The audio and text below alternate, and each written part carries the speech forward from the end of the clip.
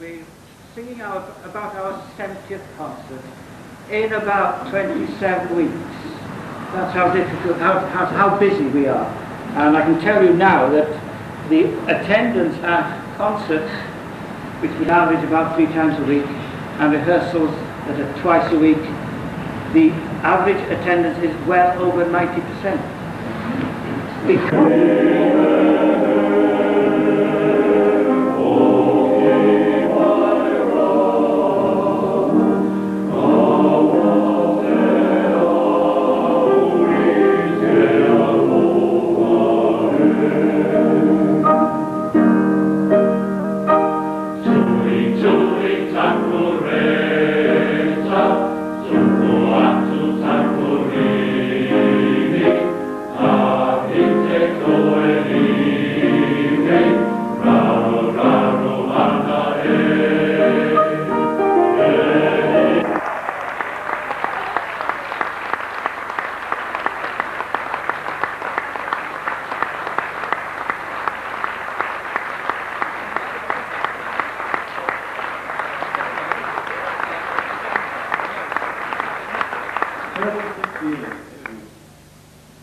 And finally, on behalf of the St. David Society of Singapore, it gives me great pleasure to present to Marion our official shield as a token of our appreciation and memento of their visit to Singapore.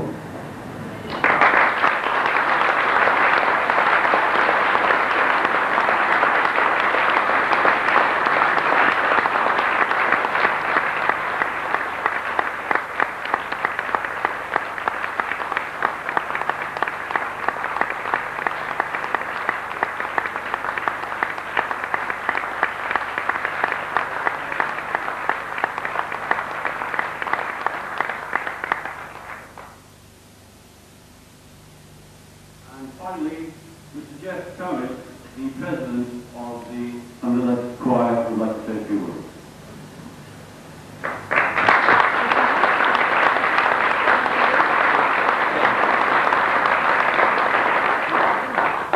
President Morgan, ladies and gentlemen, I don't suppose it's very often that the St. David Society of Singapore have a Lancastrian speaking to them, particularly a Lancastrian who's president of a Welsh male voice choir, but that's the case tonight. And it's my very happy and pleasant duty on behalf of the Llanddulas choir and all their ladies to say a very big thank you to you as a society for very kindly and very generously putting on this evening's function for our benefit, not for yours, for ours. And we thoroughly enjoyed being here. We've had a marvellous meal. We enjoyed hearing your choir sing. I hope you enjoyed hearing us sing in the first half. I'm sure you will in the second. And probably enjoy it even more when the official concert's over and the choir is forming up. I think I should tell you of another rule we have in the choir, and has been for the 37 years.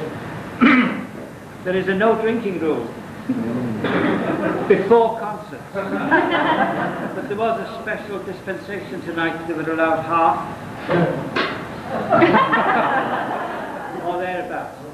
And in the 37 years I've only had to sack one person, and that person happened to be on his very first concert. When I arrived at the concert hall, the secretary came over and he said, "I think you better go down to the bar. There's somebody there who'd like to see you." So I went down to the bar, and there was this new member with a half pint. I said, "Well, you were at the rehearsal on Wednesday, you heard the rule." He said, "But it's only half." I said, "Well, that's your first one and your last one. Goodbye." And that's the only one we've had to sack. He said, "Yeah. But I'm not finished yet. This is where you start quaking.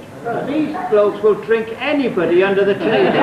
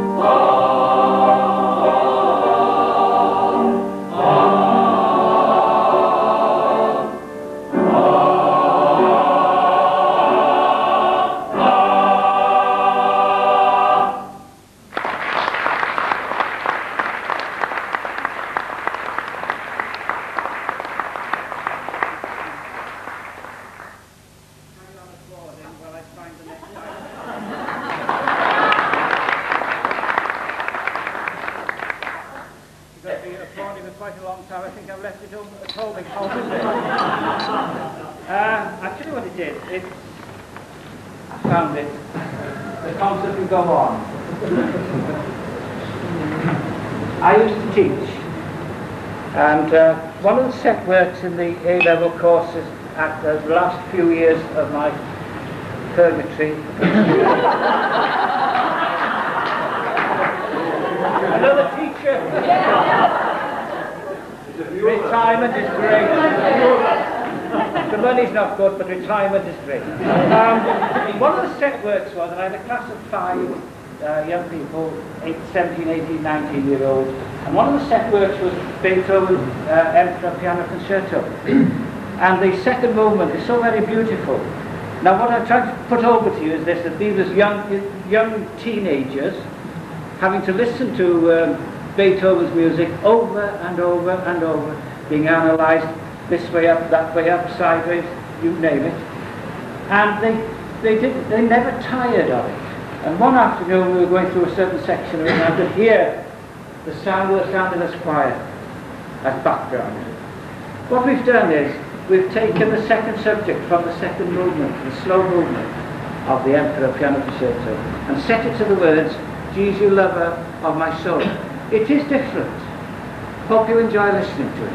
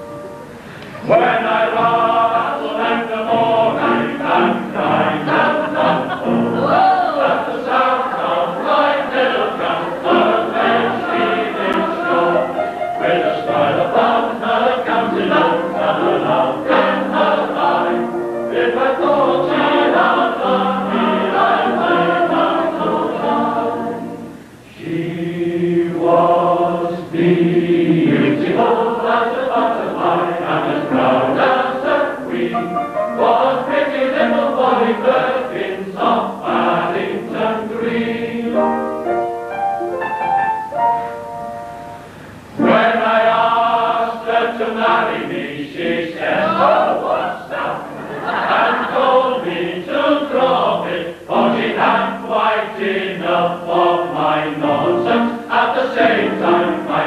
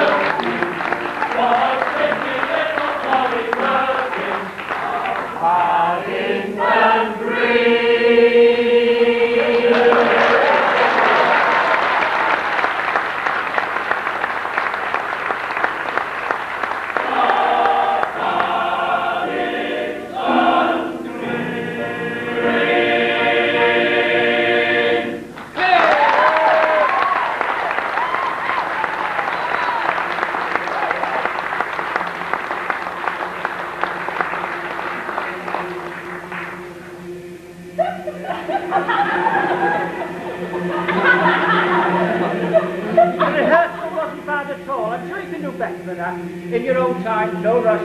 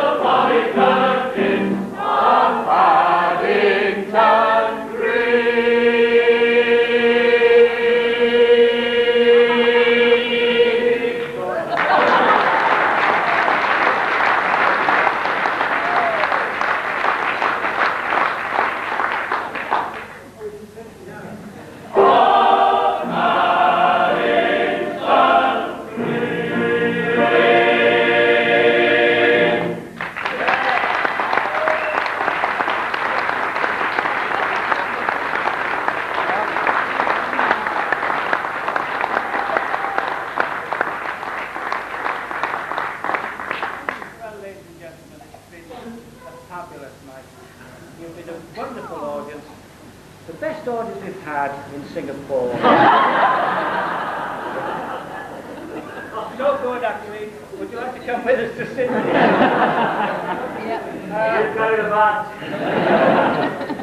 Yes, all right.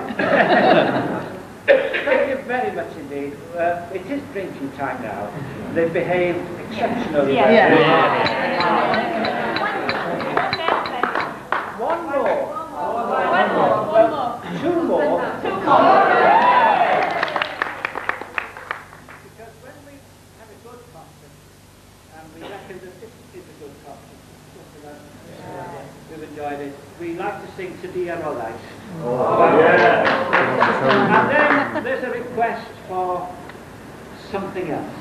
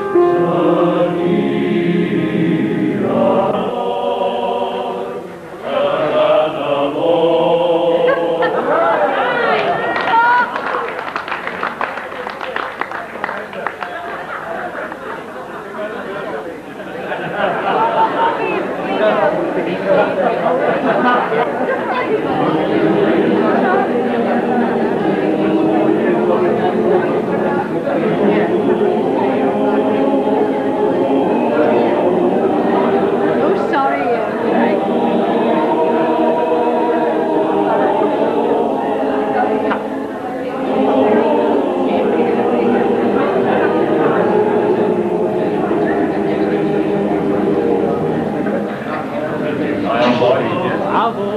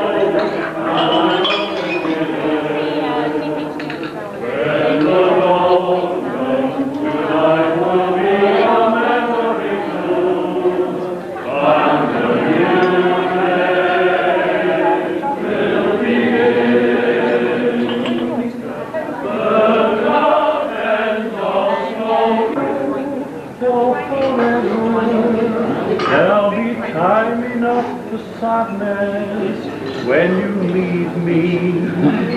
Lay your head upon my shoulder. Oh, your warm tender body was to mine. Here comes the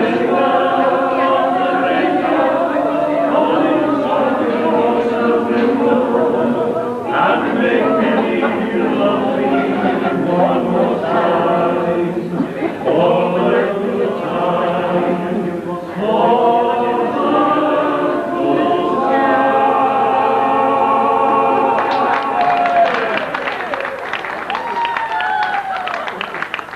the creak and the creaking of the mill, Maggie, as we used to long ago.